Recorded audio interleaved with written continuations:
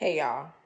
So since, the pandemic and when we opened up, so many companies, especially the restaurant industry, found it so hard to hire people, and there is employee shortages in all fields.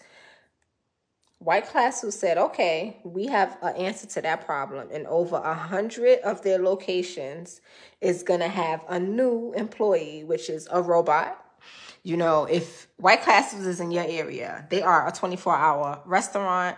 And these new robots called Flippy, that's going to be working at White Castles, they are going to work in the fry station 24 hours.